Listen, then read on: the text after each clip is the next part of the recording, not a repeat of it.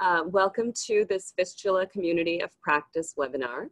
Today we are talking about promoting women's well-being through physical rehabilitation, and particularly how we can integrate this into fistula and maternity care.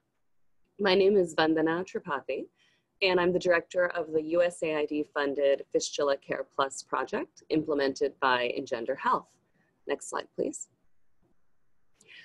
I know everyone who's here cares about fistula, but briefly, it is an abnormal opening in the upper or lower female genital tract, and it causes uncontrollable urinary or fecal incontinence. It also causes tremendous psychosocial, economic, and quality of life consequences for the women who live with this condition.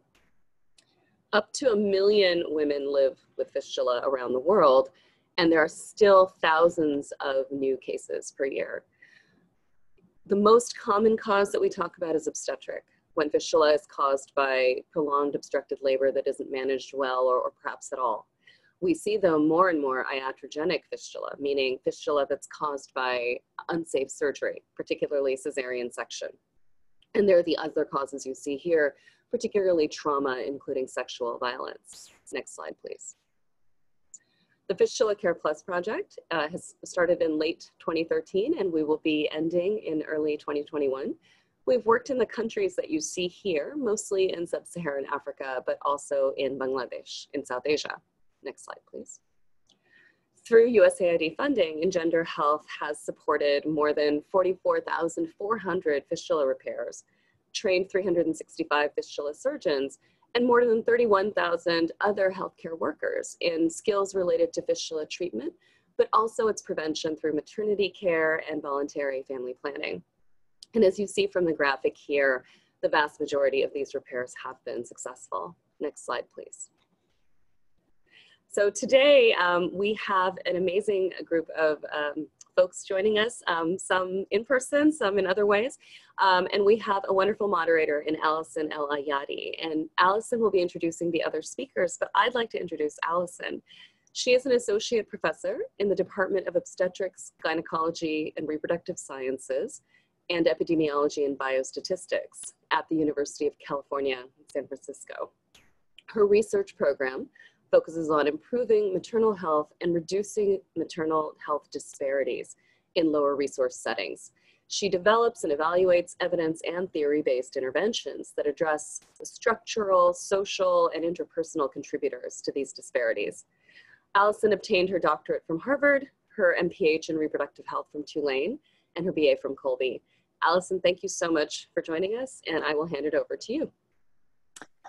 Great, thank you so much, Vandana. And again, welcome everyone to today's panel, Promoting Women's Wellbeing Through Physical Rehabilitation, Integration in Fistula and Maternity Care. Thank you so much for joining us. As Vandana mentioned, I'm Allison El Ayadi, and I'll be moderating our session. So before we get started, I want to note that any questions that you have for the panelists should be submitted using the Q&A box, which is at the bottom of your screen under the presentation. If you're having any general or technology related questions, please feel free to use the chat feature. Today, we're going to be sharing work that's been supported by EngenderHealth USAID-funded Fistula Care Plus project, known as FC Plus, and carried out by FC Plus partners, the organization Mama, and Panzi Hospital in the Democratic Republic of Congo. Maternal morbidities such as pelvic organ prolapse and obstetric fistula affect women's ability to carry out daily tasks and participate fully in society. Surgical treatment is often required to repair these conditions.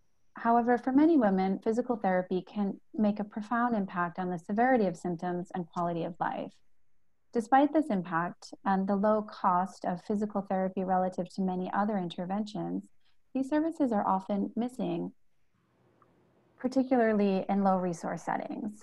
So today, our speakers will discuss the value of integrating physical rehabilitation within fistula and maternity care and showcase practical tools and success stories from their experiences.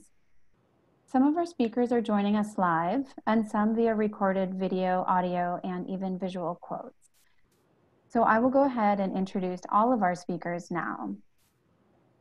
Jessica McKinney has 20 years of career experience as a women's healthcare provider, educator, and advocate, with current roles as a vice president at a women's digital health company, Renovia Inc., adjunct university faculty at Andrews University, and consultant in global community women's health at Mama LLC. Her career has included over 10 years as faculty in a female pelvic medicine and reconstructive surgery fellowship program and mentorship of physical therapy students and early career professionals. Ms. McKinney has presented on obstetric fistula, reproductive morbidities, gender-based violence, and health and human rights at numerous national and international meetings and has related publications. She received her master's in physical therapy from Virginia Commonwealth University and is currently a doctoral candidate at Andrews University Doctor of Science in PT program with a concentration in women's health. Laura Kaiser is a physical therapist and independent public health consultant with clinical expertise in women's and pelvic health and child health and development, and over 10 years of experience, including in India and in multiple countries across Africa. She is a seasoned researcher, writer, speaker, and educator with a special interest in reducing health disparities, improving population-level health literacy, advocating for gender equity and human rights, and she has published and lectured on her work in global health and community-based care and consulted with local and international organizations, including Global Strategies, EngenderHealth, USAID, the Harvard Humanitarian Initiative, Heal Africa, and Panzi Hospital and Foundations. In 2017, Dr. Kaiser co-founded Mama LLC, a consulting firm with expertise in women's health and development. She also provides clinical and research support to Renovia Inc., a women's health company with a digital health platform focused on diagnostic and therapeutic innovations for female pelvic floor disorders. Dr. Kaiser received her master's and doctorate in physical therapy from the University of California, San Francisco, and completed her master's in public health from the Johns Hopkins School of Public Health. Rachel Kinja is a doctor assigned to the Fistula program of the Panzi General Hospital since January 2017. Since 2018, Dr. Kinja has been leading the physiotherapy department at Panzi Hospital under the guidance of Dr. Kenny Raha and with support from Mama LLC and in collaboration with the hospital's kinesiotherapy department. At Panzi, Dr. Kinja and her trained staff guide physiotherapy sessions to all patients admitted to the hospital and diagnosed with fistula or pelvic organ prolapse, women preparing for childbirth, women supported through connected organizations, Panzi Foundation and V-Day, as well as all levels of Panzi Hospital staff. Dr. Kinja completed her academic studies at the Evangelical University of Africa in 2013. Kenny Rahamoroyi is a gynecologist and obstetrician and surgeon treating obstetrical and traumatic female genital fistulas. Dr. Raha has worked at the Panzi Hospital, founded by Dr. Denis Mukwege and located in the east of the Democratic Republic of Congo for 14 years. In addition to caring for women in the urogynecology clinic at Panzi, Dr. Raha also provides services in Panzi's infertility clinic. He has also been able to reach many women in several provinces of the DRC through outreach services applying the Panzi model. Dr. Raha is also a teacher at the Evangelical University in Africa, training doctors in appropriate obstetrical practice. As a member of the FIGO Fistula Surgery Training Initiative, Dr. Raha is involved in the training of physicians in high-quality management of women with fistula. He is a member of many global expert organizations such as ISOFS, FIGO, IUGA. Dr. Raha has also conducted clinical research in DRC on issues including obstetric fistula, complications of cesarean section, and sexual violence. As you've heard, Vandana Tripathi is the director of the Fistula Care Plus project. She is a researcher who is focused on measuring quality of care in maternal and newborn health services and improving access to health care, particularly in sub-Saharan Africa. Prior to her research work, she served as the head of programs at HealthRight International, where she supervised the development, implementation, and evaluation of health and human rights projects, both globally and in the US. Vandana has also worked on reproductive health and HIV/AIDS programs at organizations including Planned Parenthood of New York City and the Ford Foundation. Vandana received her PhD from Johns Hopkins, her MPH from the University of North Carolina, Chapel Hill, and her BA from Brown University. So thank you so much to all of our presenters today. I would like to move into the presentation.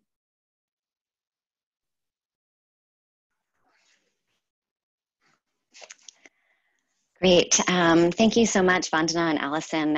It's a real pleasure to be here with you all this morning. Next slide, please. So there's a few objectives for our portion of the talk this morning that I've got listed here. And while the audience takes a moment to review, I just would like to take a moment to acknowledge EngenderHealth for their commitment, really since 2013, to physiotherapy capacity building efforts in the context of fistula and maternity care. It truly is unprecedented, at least to my knowledge. And for that, we are incredibly grateful, and it's really lent well to sustainability for the program that we've been able to begin to develop.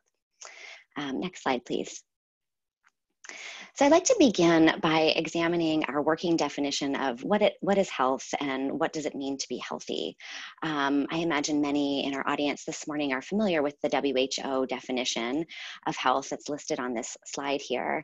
And this was truly a big shift in thinking kind of mid of the last century with the intention to really move beyond the perception of health as merely the presence or absence of disease, and to raise awareness about the kind of multidimensional nature of health from social, mental, and physical well-being. Next slide, please.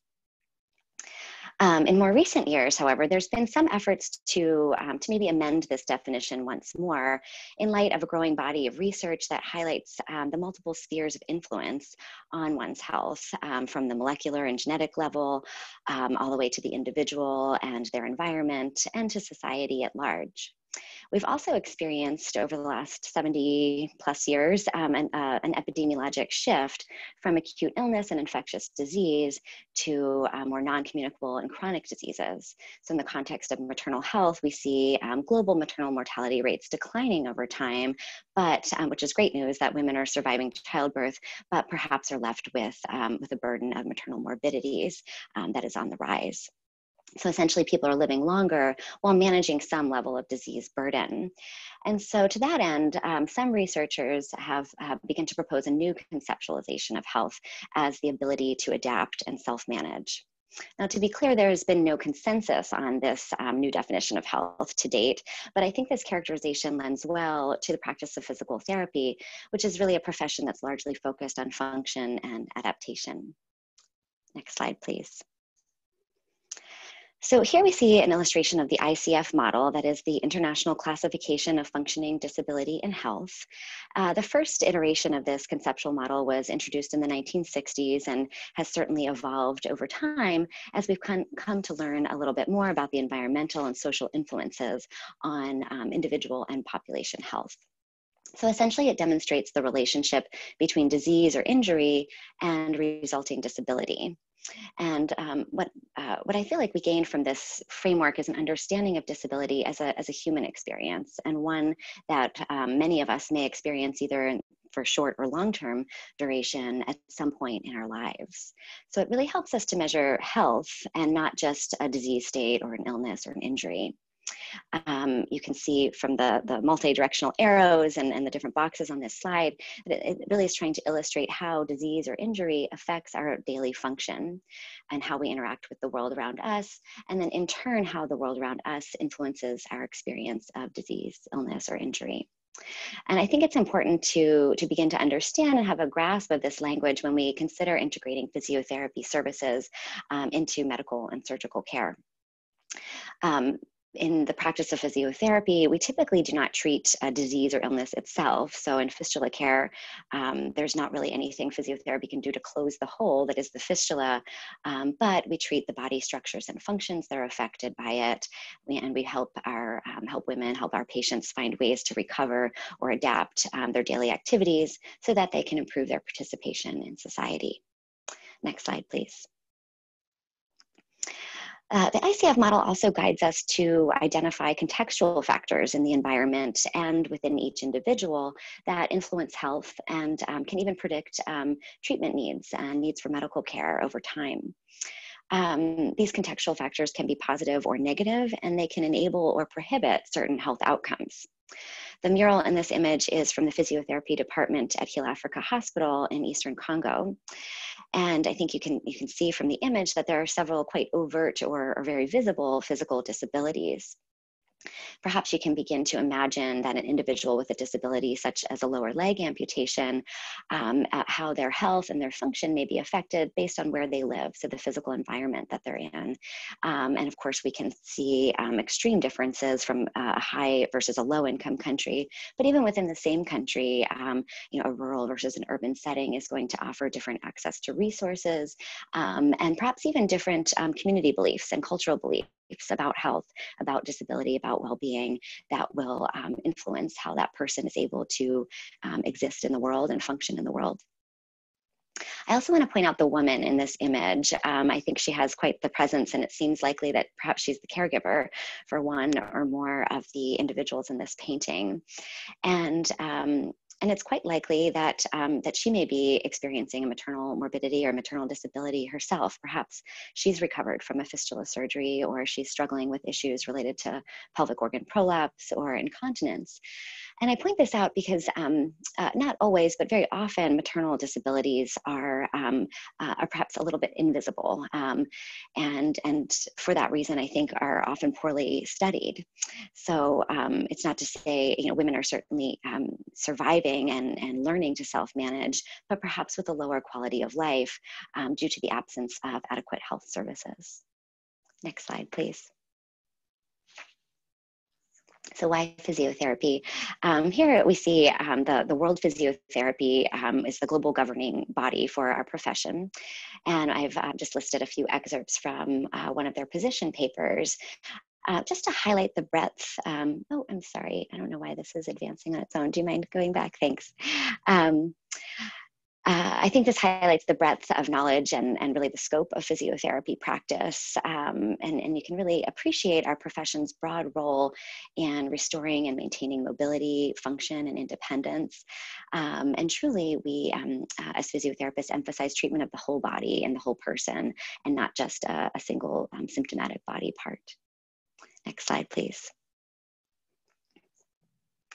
And here we've taken that ICF model and kind of expanded on it a little bit. So you have the health condition at the top, the body structures and functions, activity limitations and participation concerns in that middle box, and then those environmental context factors at the bottom. And I apologize, I'm not sure, thank you. I'm not sure why this is advancing on its own here. But essentially we've taken those kind of broad terms within the ICF model and simply applied it to the context of maternal morbidities. So you can begin to appreciate how different bodies and body structures and functions may be affected by different diagnoses or injuries, obstetric injury, et cetera. I think you can say two things here. You can see how this can really aid a provider in understanding which areas to address so that she can really work to improve the quality of life of each individual patient, because not all women with a fistula are going to present with the same concerns in each of these areas. And so you can really start to tease out what may be beneficial for each patient. And I think that this model truly places the woman at the center of her own care and allows her to have some agency in driving her own health care and dictating what is important to her in terms of her recovery. Now we can go to the next slide, please. Thank you. So now that we've made the case for the importance of physiotherapy and rehabilitation services, you can see on this slide a huge challenge in building capacity for this service line. So we know that in sub-Saharan Africa, there are not enough physicians to offer medical care for the population there. On average, it's about 10 per 10,000 or 1 in 1,000 across this region. However, when we look at rehabilitation professionals, it's an estimated 0.5 per 10,000 people. And that's inclusive not just of physiotherapy, but occupational therapy, speech therapy, audiology, sort of a very wide group of rehabilitation providers. We know that the burden of disability tends to be much higher in these low resource and low income regions. So it's a true disparity in terms of access to these services. I'll also just add one point here, because there's a couple of statistics here on the lower half of this slide. And often women's health concerns and maternal morbidities are actually not factored in to many of these statistics. And in fact, it's often even left out of important research that is looking at the rehabilitation needs in these countries. And that's partly due to lack of data and poor reporting in this area. Next slide, please. So Jessica and I began our work in 2013 with EngenderHealth and the Fistula Care Plus program. There's just a brief timeline here. We began our work in Eastern DRC at Panzi Hospital in 2013. Prior to that, we had worked at a couple of other regions in Eastern Congo as well. And then really efforts to build capacity as part of the FC Plus program began in 2015. And we supported 2 sites, one in Nigeria and one in Eastern Congo, and did quite a bit of program development during that time. And then in 2018, I sort of took a lot of what we had learned and some of the educational materials and attempted to put it into this training guide that we're talking about today. That was completed late last year, and we're now engaged in translation efforts. So we hope by early next year, copies will be available in English, French, Swahili, and Portuguese. Next slide, please. So when we began this work, and honestly, even to date, there is really very limited research that's specific to physiotherapy and fistula care. There are 3 publications on the topic. One, Jessica and I were able to author back in 2013, related to work we had done at Heal Africa Hospital. And then there is another 2 studies that are from a fistula camp setting in Benin. Essentially, these are more descriptive studies that do demonstrate feasibility, acceptability of the service among women, and they do report on some positive preliminary outcomes. So with that in mind, our work, including this training guide, is really informed by just basic science and functional anatomy principles, as well as the broader evidence base for physiotherapy in the context of maternity care. Next slide, please. Now, later this morning, we'll hear from Dr. Kinja and Dr. Raha at Panzi Hospital, and I'll allow them to use their words to describe the benefits that the program has brought to their hospital. But you can begin to imagine all of the benefits that both community and really society at large can gain from investment in rehabilitation, not just improving the health kind of workforce and the ability to treat these women, but to start to understand to kind of quantify the level of disability and the burden of maternal morbidities in this population, certainly reducing costs and lengths of stay and that kind of thing related to medical care. And then the economic benefits sort of for the country at large by reducing the burden of disability and enabling women to return to work and meaningfully contribute to their family and community certainly benefits the whole. Next slide, please.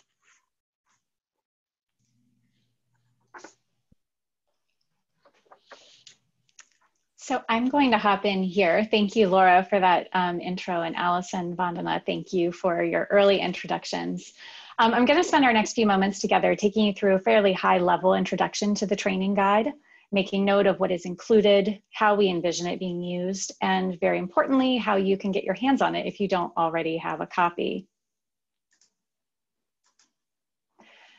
As has been mentioned prior, this training guide was a joint project with USAID, EngenderHealth, and Fistula Care Plus, working together with me and Laura at Mama We are so thrilled at its completion, that it's open access, and that the translations are forthcoming in Swahili, Portuguese, and French. It is incredibly exciting for all of us that this is one of the legacy projects of what has been a multi-year effort for everyone involved, spanning Fistula Care Plus and the preceding Fistula Care project. The image you see on this slide is what you'll see when you go to the website listed, www.themamas.world/training-guide.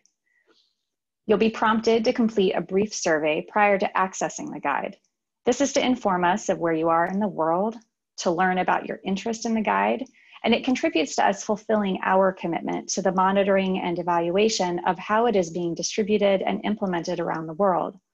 It's also a great way for us to be able to stay in touch regarding any future updates to the guide or to share other relevant materials with people who are a part of this community. And to date, it's been downloaded by health workers in Africa, North America, South America, Asia, and Europe. That has been thrilling for us, and we remain excited to continue to observe its reach. Next slide, please. At the beginning of the guide is a table of contents to orient the reader. The first three sections, the introduction, the contextual statement, and physiotherapy in the context of women's health, are brief writings intended to familiarize the reader with the role of physiotherapy, concepts of health and disability, and how these manifest in low-resource healthcare settings and in women's healthcare. I think of these writings as communicating the spirit of the training guide and really the spirit in which it was written.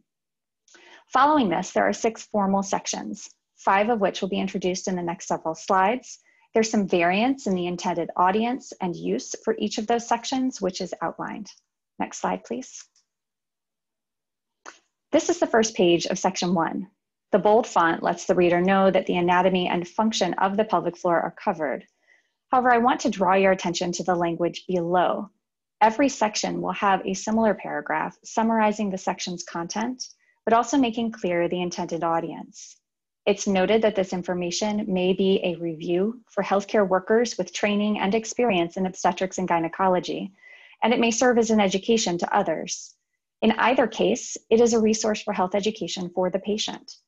The pages and images may be reproduced as patient handouts or posters, including the artwork depicting the anatomy, all with the goal of supporting health education for women. Next slide, please. This slide shows you an example of subject headings, supporting content, and various imagery. So we see here there are 5 different views, all labeled, of the female pelvis. These reinforce the text on the page, and they can be reproduced as standalone educational resources. The content under each subject header, for example, under what is the pelvic floor, can be helpful resources to guide conversations with individuals or groups of women who are care seeking or may be reached on outreach missions. Next slide, please. Section 2 is again familiar material to healthcare workers who have been active in obstetrics and gynecology. It's not designed to serve as patient handouts in the same way that Section 1 has been designed. However, the language and the imagery can still be useful for explaining the health conditions of fistula, pelvic organ prolapse, and urinary incontinence to women and their communities. Next slide, please. Several teaching images and definitions are included in this section, including an overview of fistula and an explanation of the fistula subtypes of vesicovaginal and rectovaginal fistula.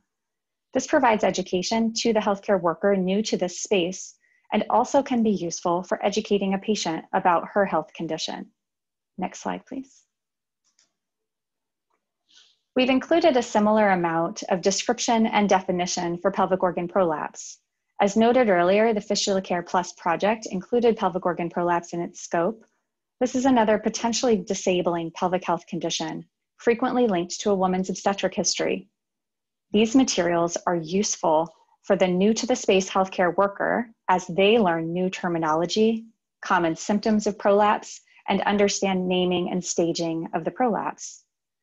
And I want to emphasize something that Laura said earlier in our presentation, that the physical impairment of fistula or of a pelvic organ prolapse is not cured by the physiotherapy intervention. However, having the physiotherapist or the full physiotherapy team knowledgeable about the health condition is valuable to patient care. It's valuable to patient education efforts and to multidisciplinary collaboration in women's healthcare. There also is evidence to suggest that physiotherapy techniques and interventions can be helpful in mitigating the symptoms that are associated with it and help to improve function. Next slide, please. Section 3 returns to the ICF model that Laura introduced at the beginning of our presentation and returns to this and disability and health, nesting it in the context of women's health. The user of the guide gets to appreciate how this comes together in a thoughtful way, and it is supported by case studies. This is a section we recommend for all members of the healthcare team. If there is someone who is tasked with learning about physiotherapy and they're using this guide to do so, we recommend sharing this particular section with the entire team, allowing for there to be a shared language and a learning around disability, function, and a woman-centered approach to both. Next slide, please. We advocate for a woman-centered care in addressing health, disability, and function. We provide example questions to help get to the heart of this in the patient interview, suggesting questions about social and family roles and self-care, and asking about the degree to which she is limited in these very important tasks. This slide also shows one of the featured case studies in the guide. This is the section on the right-hand side of the slide. It's about a young woman with long-standing fistula following prolonged obstructed labor. And we'll follow that into the next slide, so we can advance to the next slide, please. Thanks. And these two pages are about how her case continues to be illustrated in that case study. The ICF model has been populated according to the findings of the patient interview, medical history, and physical assessment. Recommended treatment options are described, including health education for the patient and bladder retraining, consisting of fluid intake schedule and timed voiding. All of the treatment options are described in more detail elsewhere in the training guide, as noted in the body of the case study. Next slide. Sections 4 and 5 together focus on the patient interview, physical examination, and recommended interventions. These are two sections that are clearly intended for the trained healthcare worker. The physical examination and the pelvic floor muscle examination in particular are to be used by healthcare workers who have been trained in providing direct patient care. Next slide, please. We provide several examples in the guide of questions to use when asking a woman about pain and about incontinence. I think this information can be especially helpful when there is a healthcare worker who's already working in physiotherapy capacity, but they're new to women's health perhaps. They may be adept and comfortable with conducting a patient interview, but maybe not so comfortable talking about urine and stool and genitalia. So a sample framework to use in conducting patient interviews we believe is very helpful as a tool, and thus was contained in this section. Next slide, please. We also have information on the aspects of the physical examination. There's a description of abdominal wall and muscle assessment, as well as internal and external pelvic floor muscle assessment. For anyone steeped in gynecology, but perhaps not on the physiotherapy side, this is distinct. It's different from a classic pelvic exam. It's a different type of physical examination where the classic pelvic examination is organ focused, and this is a specific examination that is more pelvic floor muscle focused. It's something that very clearly should only be done in the hands of a trained healthcare worker. I'm also compelled to note here that we strongly espouse informed consent principles in this guide and historically in our teaching of any of this material. Just pause for a moment to recognize that the process of the interview, the physical examination, and the treatments can be completely foreign to some women. Also, many women will enter into this process bearing some level of trauma.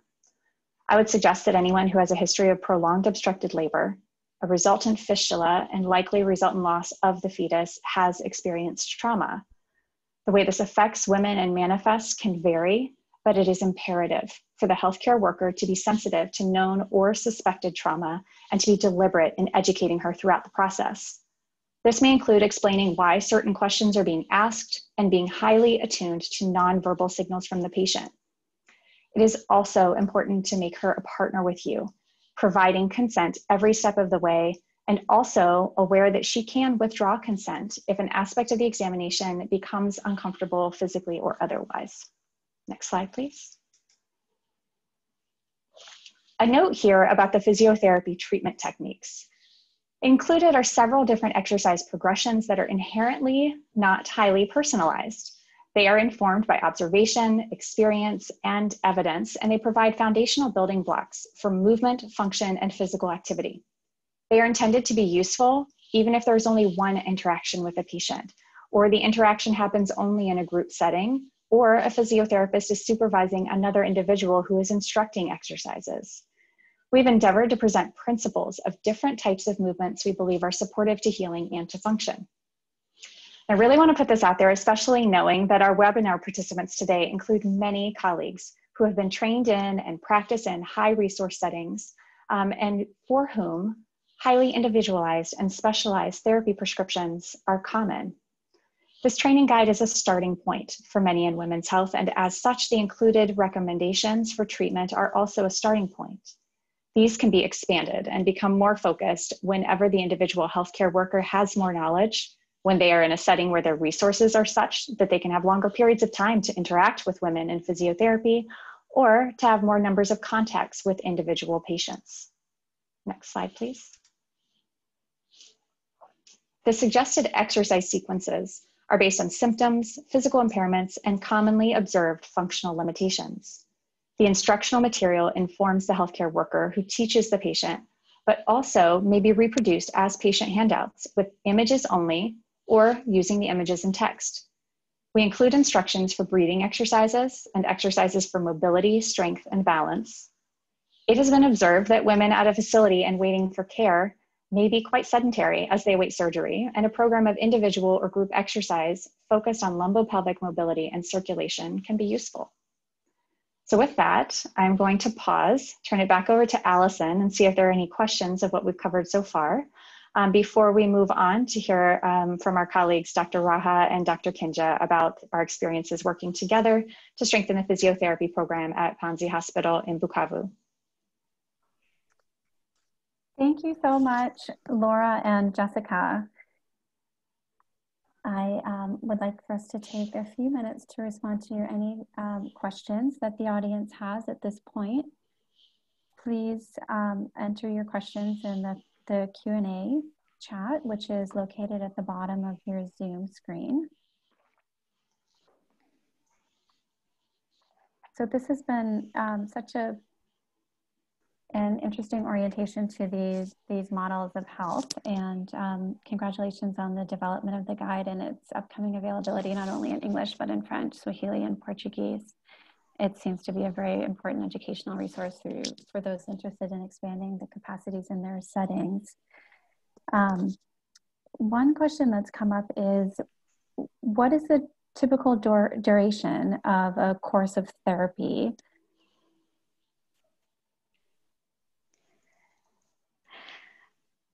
I'll jump in here. It's a great question, and there would be, I think, a more specific answer in the context of the United States, where I work and Jessica works. But in our experience, it's quite variable, and it will depend on the type of fistula setting. So, for example, Panzi Hospital is a full-scale tertiary care hospital that is doing fistula surgeries quite regularly. There's also a model of fistula care that is a little bit more of a camp setting, where women might come for a couple of weeks, maybe 2 to 4 or 6 weeks. They come in, they get surgery, and once the catheter is removed, they exit. So it's really going to have to be tailored to the setting that you're in. We have attempted to get preoperative physical therapy integrated at Panzi, and at some of the other settings that we've worked at, and that's just been a challenge. I think there's just a lot going on in those days leading up to surgery that it's just been hard to implement, mostly because of lack of human resources and other types of resources. But the period after surgery is usually about a 2-week window where a lot of education and some level of exercise can be introduced. And then if women are able to stay even just a period longer, we can follow up with a couple of weeks after that. So I would say it's quite variable. If a woman has transportation issues, so for example, she's kind of stuck at the hospital for 3 months, she might come and engage in physical therapy a couple of times a week over that time frame. If she's being discharged, within a few days of that catheter being removed, it may just be 1 or 2 touch points. Mm-hmm. Great.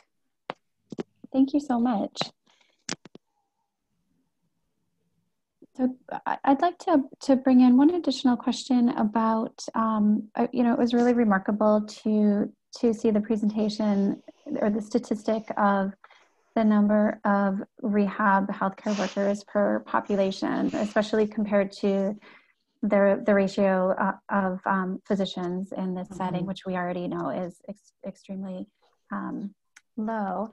I'm really curious to think more about integrating or expanding women's access to physiotherapy and rehabilitation care, and given this lack of human resources for health, and would love to learn your perspectives on how can we do this given the limits in capacity. Yeah, I would say that the creation of this training guide is part of our attempt at answering that question. Because in our experience with Panzi, as Laura mentioned, they are a tertiary care facility and have kind of gone between having 1 and 2 physiotherapists for the entire hospital's needs. And so from the beginning of that experience, we have really worked cross-functionally with their team so that aspects of everything that is included in this manual are kind of layered throughout the patient experience. So there are educational components of this that may be owned by nursing or by social work. And we've incorporated group-based treatments so that not everything is delivered in a one-to-one setting. So those are some of the things that we have done. I think that this is much like the how many visits or how long will someone get care. This is going to be an exercise in creativity for most facilities or organizations. But I think that it starts by having kind of a team-based approach and really having the idea that at least endeavoring to do something along these lines may still have a positive outcome for someone, even if it isn't 8 visits of one-on-one care, for example. So common terms of like task sharing or task shifting have been common, and it's why you'll see that in this in the training guide we've used the terms like physiotherapy informed care, knowing that in circumstances where the need to deliver rehabilitation services and health education is so high, it's unreasonable to expect that all of that is going to be done only by a university trained physio. Great. Thank you so much. Thanks, Allison. So we do have a few more questions, which one of the questions that I'd like to, or the final question that I'd like to pose during this this section, and maybe we can get back to this a little bit later as well, is around the gender implications of both building PT capacity in low-income countries and whether PTs in low-income countries are more likely to be male. I think you've talked a little bit about the task shifting possibility, and this may respond to that question. But I'm curious to know,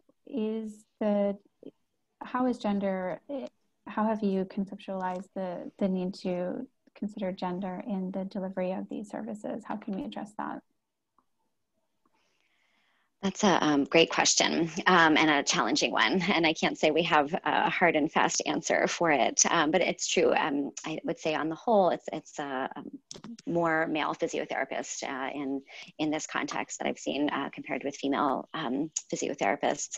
I would say in my experience, and this is across several countries in Africa, that there is a keen interest among all the physiotherapists that I have lectured to and that Jessica and I have worked with to learn more about maternal health care, because very often these physios are seeing not just maternal health concerns, but that they essentially see everyone, children, adults, a variety of diagnoses. So they're keen to know something about this topic. I had the opportunity to give a lecture in Niger as part of the World Physiotherapy program several years ago, and we actually had a wonderful discussion, and were able to impart some real knowledge and skills that didn't necessarily involve doing an internal pelvic exam, but to understand some principles of rehabilitation and some education, some exercise interventions that they could still offer women, and then work hand in hand with perhaps a midwife or an OBGYN who might then be able to do the more intimate nature of aspects of that exam. Yeah. Great. Thank you very much. So we'll have two other opportunities to get to additional questions.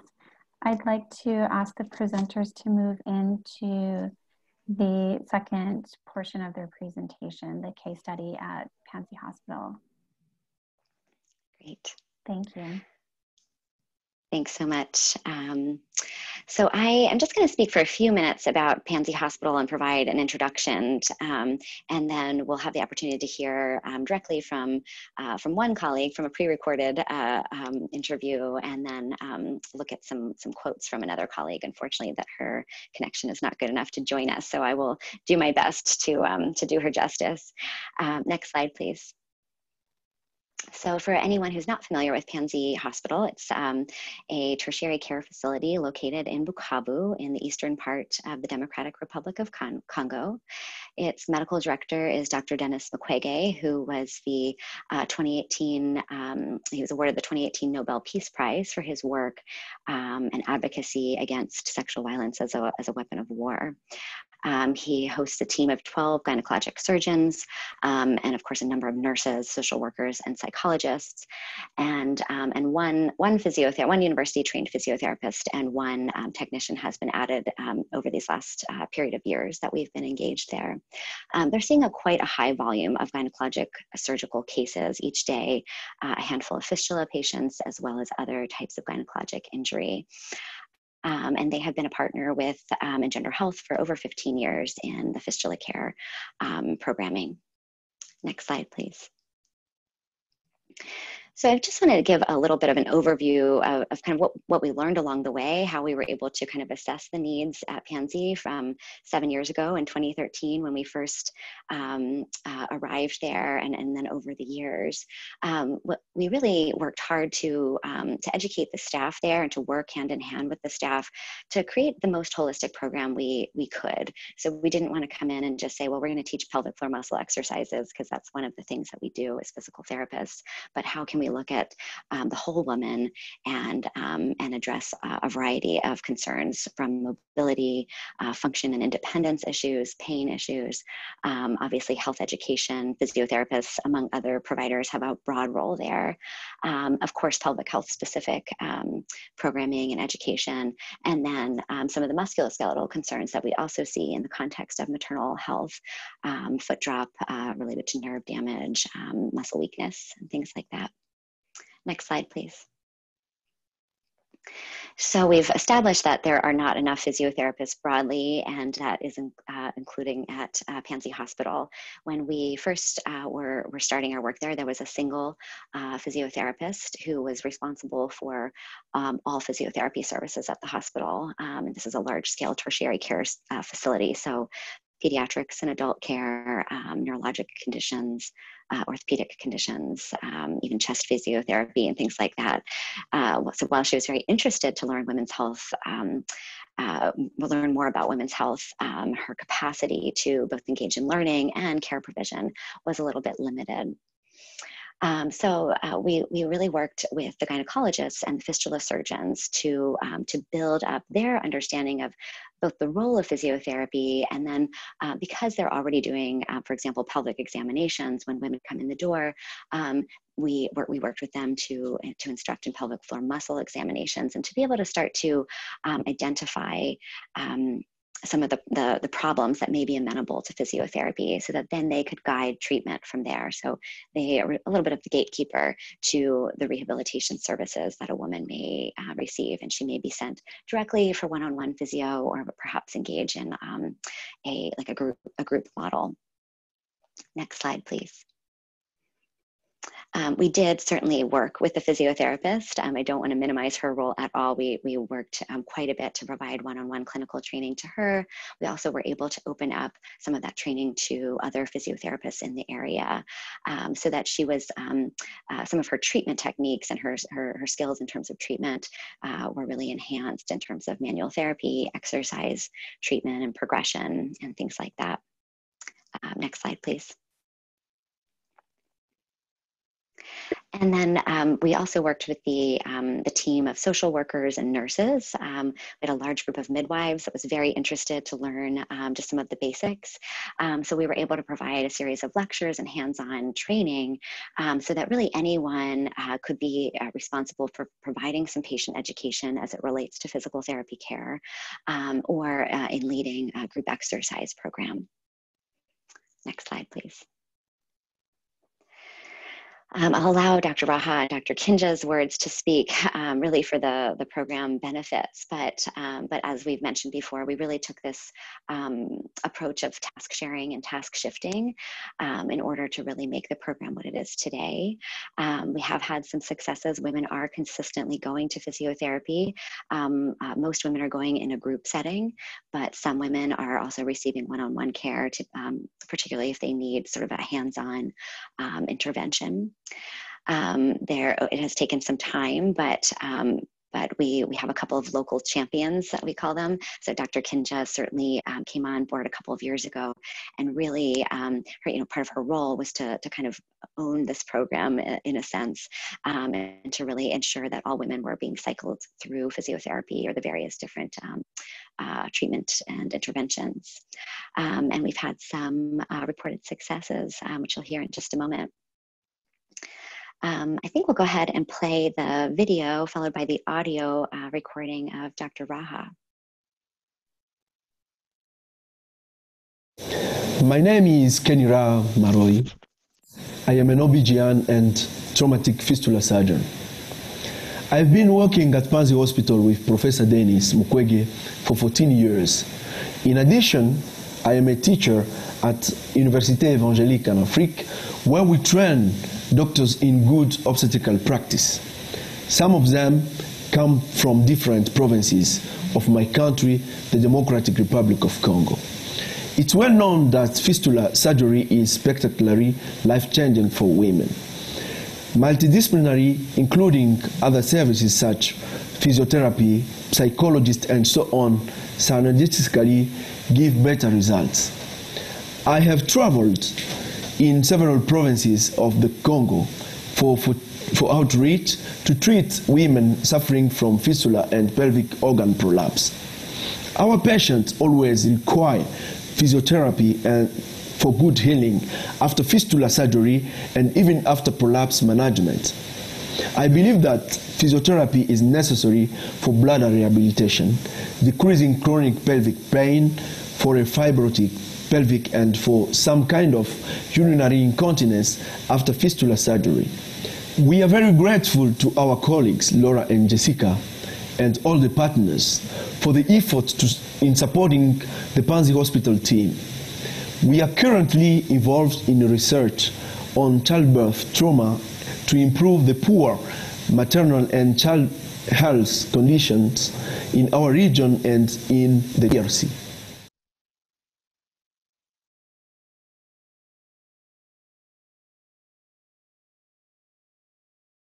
I have two stories, many stories, but it's from one patient 18 years ago. She's para one, and she had fistula after a prolonged labor, and at that labor, the double bilateral episiotomy was done. And she unfortunately had a childbirth on the same pregnancy. And she came with a severe fibrosis in the hospital, and we tried to fix the fistula. But in operative time, she developed pain, pelvic pain due to this condition of fibrosis. And we more than the surgery, we tried to orient her to physio for exercise, pelvic exercise. And what we saw, it was that this pain decreased, and her quality of life seemed to be better than before. The second is a patient with fistula, and it was a non-common etiology of fistula because it was not an obstetric fistula. It was like an infection. Okay. After infection, she developed a fistula. And we tried we made surgery and to treat her. But unfortunately, after surgery and when we have removed the Foley catheter, she had a problem of voiding. And when we tried to make a urodynamic and all the examination, we found that it was in incontinence, urinary incontinence, which was mixed. We tried to give her drugs, and we had physiotherapy, and the patient had a good evolution, and now she can just void by herself, and her condition was improved by this combination of drugs and physio in this mixed urinary incontinence. So, Kenny, what are some of the challenges that you have faced as we've tried to build this physio program? It's been a number of years now. What do you see as some of the obstacles that you faced along the way? Yeah, thank you. To adapt the physio in both fistula and POP patients. And the team was not keen on specific fistula or POP rehabilitation. And this was a deep challenge in our daily practice. And because I can summarize that we didn't have skillful physiotherapist in this kind of disease. And sadly, this was another challenge was to understand the understanding of patients. Some of them in these low-income countries, they know that to be cured is to have surgery. And when we could tell them just to be cured by physio, it was difficult to them to understand. This was a challenge. And another challenge here is a limited team for outreach campaign. What do you see, what are ways that you would like to see physiotherapy grow either at Panzi or at some of the outreach sites? Here we would like to improve, services, to have more physio here, skillful physio, and to expand this when we go for outreach, so that people, patients there can benefit from this service. Panzi embraces a multidisciplinary approach to providing care, but I wondered if you could just summarize how that teaching and the relationship has maybe helped shift the thinking about physio, not just for yourself, but more broadly for the team. Yeah, thank you for the question.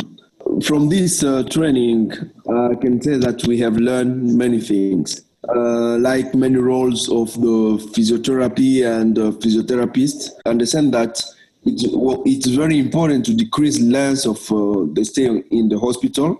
And we can see that it's very important because when we go, we see how it's helped to improve the short or long-term health outcome. And sometimes we can see the benefits in reducing the need of expensive medical procedure or repeated surgeries. We understand that appropriated physiotherapeutic treatment technique restore function and improve quality of life. And this we can testify because we have seen it. And more of this, we can see that to treat acute or chronic injury by physio, it gives a good result.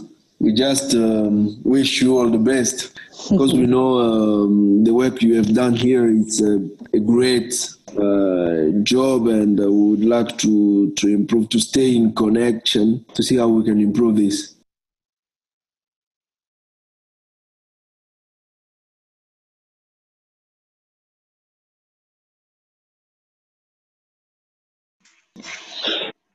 So we have been unable to get Dr. Kinja to join us on the line, as Laura mentioned earlier. So we have a few of her quotes that were prepared in case she was unable to join live.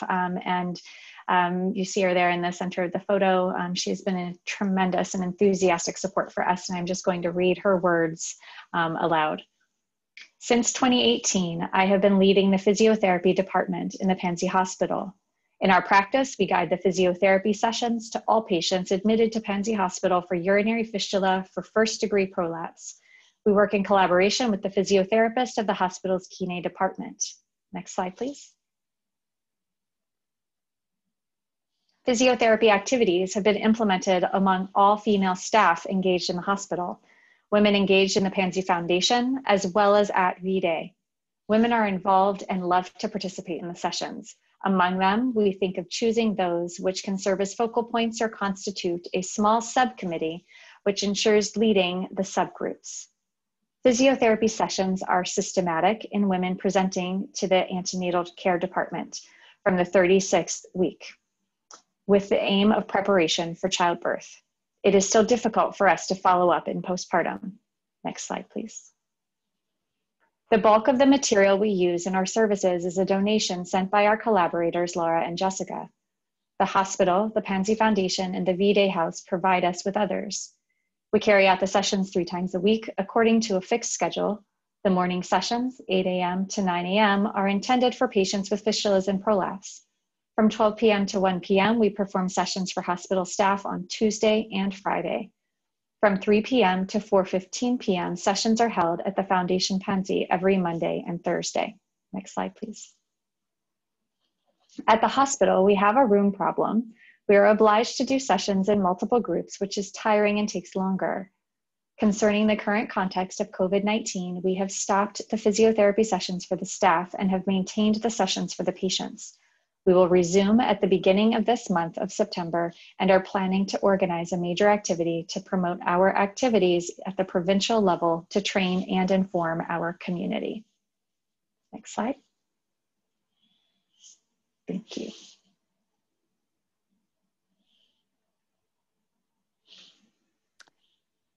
Thank you so much, Laura and Jessica, and Dr. Raha and Kinja, who were unable to physically be with us today.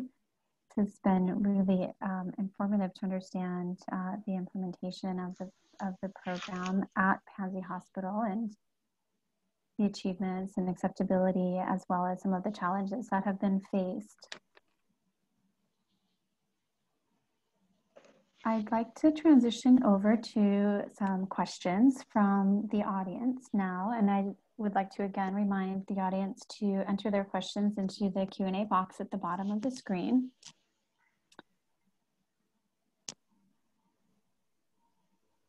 So the first question will be for for Laura. I'd like to ask, you've talked about working with a variety of providers across Panzi and across other healthcare settings, as well as working intensively with a physiotherapist at Panzi. It would be really interesting to understand what your perspective is on the extent of education that trained physiotherapists are getting in this topical area within a typical training program. Can you talk a little more about that? Sure. Excuse me. Well, there is quite a lot of variation across countries and even within countries. We've seen this even in the United States as our profession has progressed towards doctoral level degree.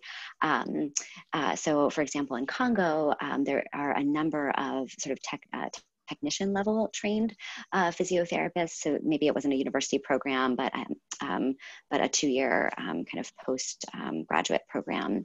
And that is where, when I first started working in the Congo in 2009, where most people were, and they had just gotten a university program going within the recent years, again, about 10 years ago. So now we have a kind of a growth of university trained physios there. I would say, it's quite variable. I think that they are learning some about this, but for the most part, it's pretty new information. I don't know if Jessica has anything to add to that. No, I think that summarizes it. Yeah. Great, thank you so much. So the second question coming from our attendees was somewhat brought up during Dr. Kinja's comments, and that's about follow-up for physical exercises at home. Mm-hmm. In the comment, Dr. Kinja mentioned that it is a challenge to follow up in the postpartum period. Mm-hmm. And it appears that much of the work or much of the classes that are being held are at the facility. What guidance do you have for home care, both for continuation of exercises and strength building, as well as for women who are unable to attend care regularly due to access or transport issues? Great, that's a great point. Certainly the reproduction of any materials that women could take with them when they leave a facility is out of our ability to provide. But for anyone who has downloaded the manual, the section that talks about treatment has pictures of exercises and depictions. So that is something that can be printed or reproduced, whether that is through laminated cards that go home with a woman. I would leave that probably to the facility to figure out. But we've endeavored to try to provide some solve for that problem by having materials that can be reproduced that are instructional by imagery only. So it doesn't require literacy to be able to follow along, that someone could be instructed by someone at the hospital or facility, and then have images to take home as some instructions.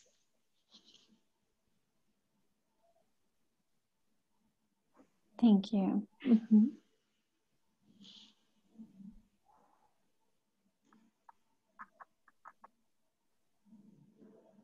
So I'd like to have us transition over to Vandana. Thank you, Allison. Thank you. Next slide, please. Thanks so much. And thank you, Laura, Jessica, Kenny, and Rachel for sharing this great work. And it really reminds us how crucial holistic care is in maternal health. And in programs addressing fistula, we know women have so many needs besides just closing the hole. Mm-hmm. And we also know how powerful interventions beyond surgery can be, and you've reminded us of that power today. In Fistula Care Plus in Uganda, we worked with a partner, Terawode. And what we found there was that even for women whose fistula could not be treated, individualized interventions that included psychosocial support, economic development interventions, life skills education, these things resulted in profound improvements in mental health and quality of life. So if holistic interventions can be so effective for women who continue to live with fistula and cannot be treated, just imagine how powerful they can be for women in conjunction with effective clinical care. Within holistic care, when we come specifically to physiotherapy or PT, the evidence is really mounting. Numerous studies are showing us that women with mild pelvic organ prolapse or urinary incontinence benefit from pelvic floor muscle therapy. including a 2015 review that found subjective improvements, so women reporting improvements in their experience symptoms, but also objective improvements in the severity of prolapse using the POPQ system for women who got PT. Similarly, a Cochrane review in 2014 recommended PT as the first line conservative management for stress urinary incontinence. Unfortunately, the evidence is more limited when it comes to fistula, as Laura showed us. But in 2018, the International Continence Society's Physiotherapy Committee issued what I think is the first consensus document, noting that all women affected by fistula may benefit from pelvic floor muscle assessment, from education and exercises, coming back to this idea of home care, to optimize the outcome of their surgery. And the committee expressed consensus that if physiotherapy is part of that multidisciplinary team, patients' outcomes will be better. And I want to quote their conclusions that physiotherapy should not be overlooked when we plan fistula services. But the ICS statement also noted that there are gaps in research and in evidence about PT and fistula care. Our moderator, Allison, and her colleagues actually this year published, I think, the first systematic scoping review looking at reintegration and rehabilitation after fistula surgery, after that repair. And they found promising outcomes, including the study in Benin that Laura referred to, where there was more repair success, less persistent incontinence, and improved quality of life for women who got PT. But as Laura mentioned, and in this review, in Allison's review, there are only 2 articles on PT after fistula care, and one of them was Laura's work in Kenya. So we have such a clear need for more evidence, but we also need greater comparability between programs, so we can actually talk about what works.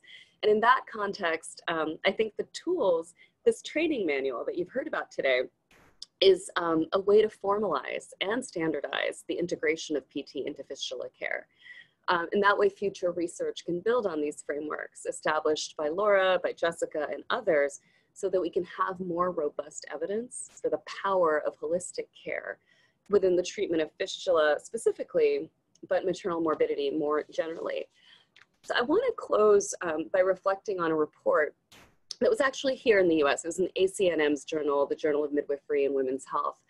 And Lawson and Sachs, they described the barriers to using pelvic floor PT, even in high resource settings like the US.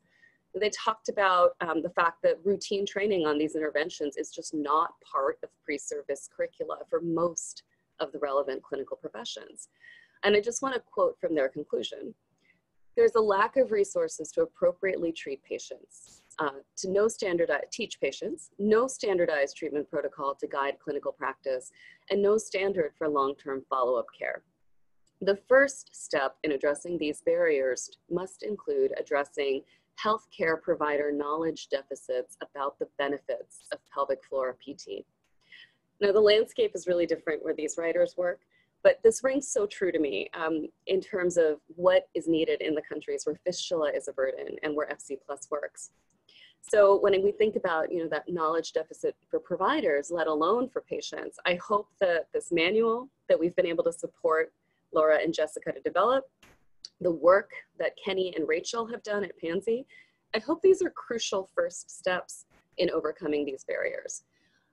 It's really frustrating that PT remains out of reach for so many women suffering from incontinence, from fistula, from prolapse, and from other morbidities in low resource settings. And it's particularly in these low resource settings that we always need to be looking for alternatives to surgery when appropriate.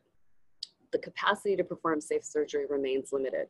When we can do other things or combine interventions, we really can improve the quality of care and safety for women.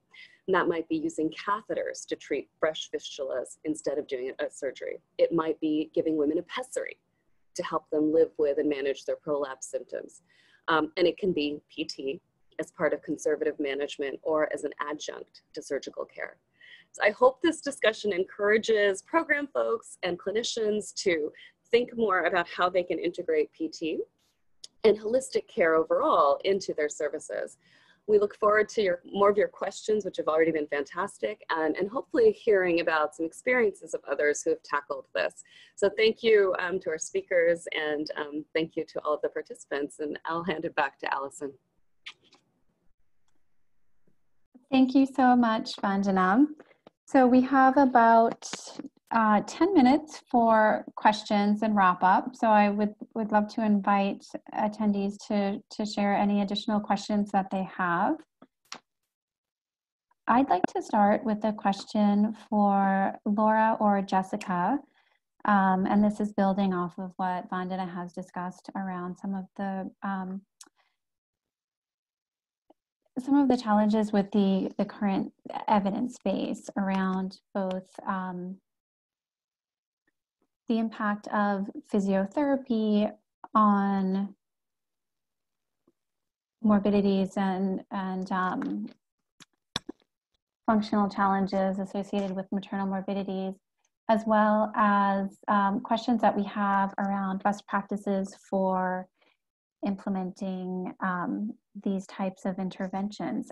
What do you think we can do to increase the level of evidence? What might be best practices for increasing this evidence base? I could talk, as could Laura, for far more than 10 minutes on this subject. But there are two thoughts I'd like to start with and then invite Laura to add. The first is that there is still work to be done to advance the role of rehabilitation professionals as a part of the healthcare team that is involved in women's healthcare. Multiple examinations of the burden of disability has not, incorporated women's health, and then kind of vice versa. There was a World Health Organization maternal morbidity working group that embarked on a number of really wonderful papers and great work talking about defining maternal morbidity, creating a construct to think about how that carries on throughout a woman's life, and kind of the life course and life cycle ways that affects her, and putting out a call to have a greater both research emphasis and clinical programming to support care for maternal morbidities. And I bring this up because number one, they recommended, as a part of supporting the research and clinical tracking, to use a disability assessment scale created by the World Health Organization. So it's the WHO-DAS. And we are familiar with that. That is included in the manual.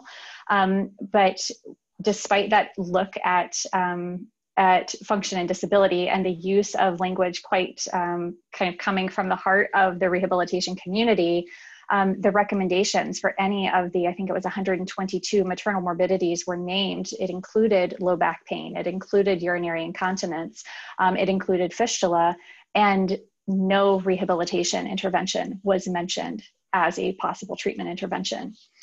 So there's work to be done kind of from a policy perspective and from the broader maternal healthcare community to look at that, which influences research, right? If the people who are conducting research are not talking with the rehabilitation professionals and incorporating them, it's really hard for us to be able to make progress in that space. So setting that aside, we have included in this manual examples that are available for use of several validated patient-reported outcome measures. So that includes inventories on sexual function, on urinary incontinence, and the WHO-DAS, so on global disability.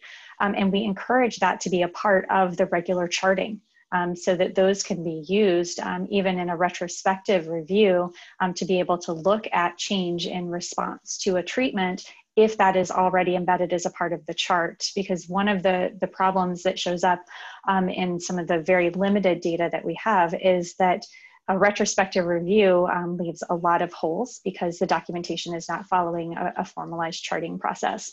So those are, like I said, probably the shortest that I can try to button up those few comments, but please, Laura, add your thoughts. I feel like you covered quite a bit of it. I did want to mention the outcome measures, because I think it's a very kind of simple and easy way to meaningfully track outcomes over time.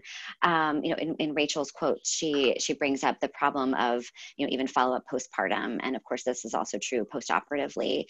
And that's the tricky thing with rehabilitation. Rehab takes time. A surgery is a single time point, hopefully just a single time point. And often outcomes are good, soon after that.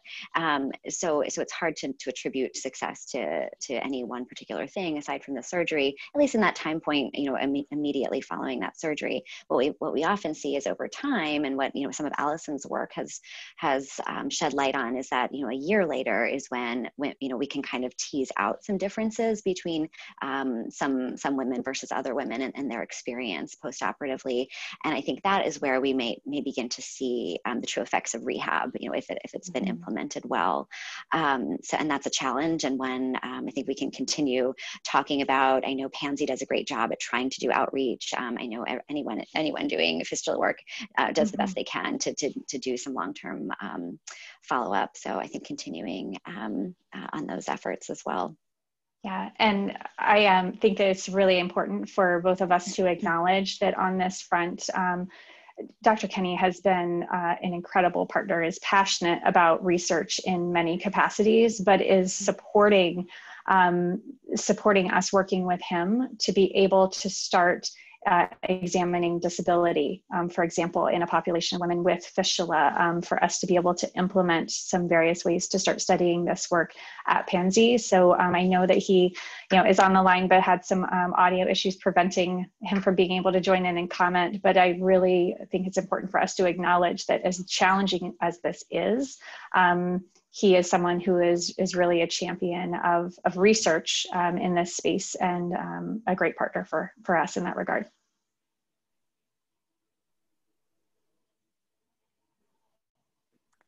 Thank you both. That was for touching on both the research as well as kind of policy focal needs and the role of critical individuals at different facilities in prioritizing assessment of the different pieces that will help us move forward in this field, as well as acknowledging the challenges inherent to both research and clinical follow-up, which are important for this question, as well as for a number of other questions that we're looking to understand for women with fistula. I'm going to ask a question of Vandana. The question from the attendee is,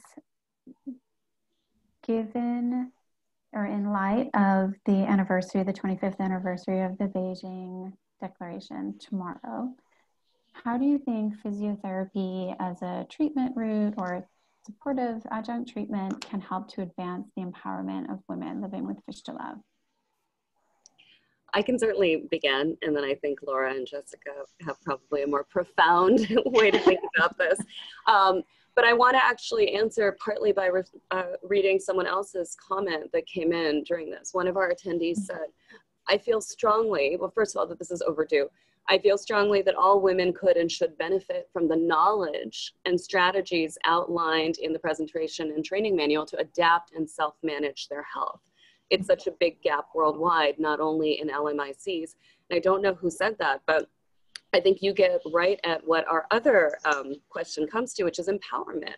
And I think there's been a lot of thinking and building of frameworks around self-care lately in women's health. And I think that the PT really bridges, right, the continuum from services that are received, that are provided in the clinical context, and then services that can really be taken on and owned by the woman herself. And so I think not just for fistula, but for prolapse, for incontinence, for morbidities that we know a plurality of women suffer from by the end of their reproductive age, that it can be incredibly empowering to know about these things in any setting. So that's my instinct, and I love that someone linked it to Beijing Plus 25, that empowerment comes in many forms, and some of them are in physical forms.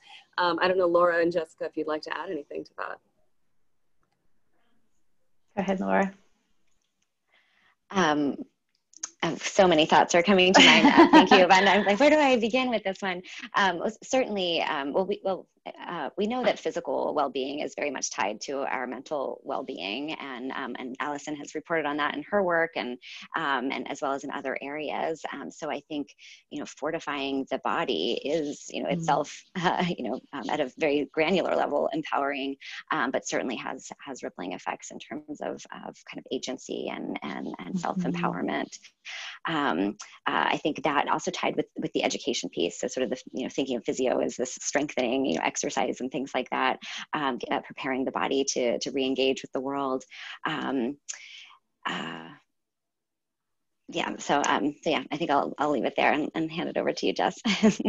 Yeah, I think the added part, certainly beyond, this is a very big picture comment, but I think that to neglect the burden of disability among women is to limit their ability to participate economically in society, right? So that is not necessarily the space that we are living in right now when we think purely of healthcare, but when we're talking about women's health, women's empowerment, agency for women and their rights, broadly speaking, it's really clearly recognized that women's financial empowerment and agency is part of lifting up her family, her community, and entire countries. So I think if we accept that kind of as a guiding point or as truth in this space about women, that when we consider maternal health, and if we consider that mortality rates are declining, and that by definition means morbidity rates are increasing. So we have more people living, more people who have survived childbirth, that conveys health conditions that may be linked to disability. I think, in light of this big picture, anniversary of Beijing, just thinking about how there becomes even an economic imperative to be addressing physical rehabilitation and other aspects of health in helping women truly to be at their best.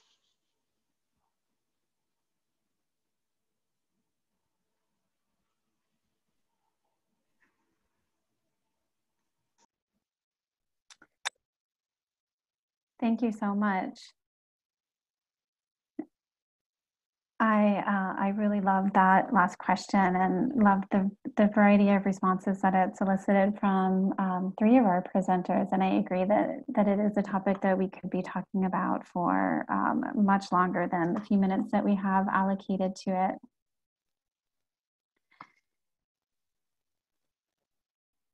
So I would just like to again thank all of our presenters, Jessica, Laura, Rachel, Kenny, and Vandana, for this incredibly important and inspiring presentation and discussion that's come out of it. I'd also like to thank USAID for making the work that we've shared today possible, and everyone who's joined us online today. For those individuals who have asked questions that were not able to be addressed during our presentation, we will be providing answers in a blog post, which will be coming out probably within the next week.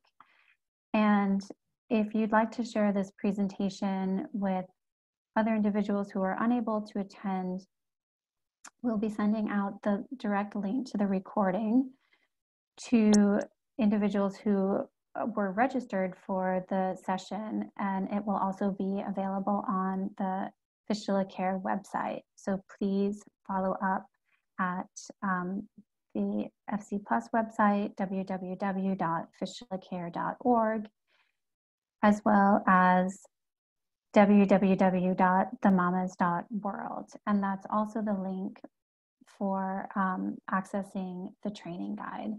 So there were a few questions that were specifically focused on the training guide, and I think going in and downloading that guide will provide you with a lot more detail on what is there. And certainly you can follow up with Laura and Jessica via their website. Thank you so much, everyone. Have a wonderful day. Thank you. Thanks all. Thank you. Bye-bye.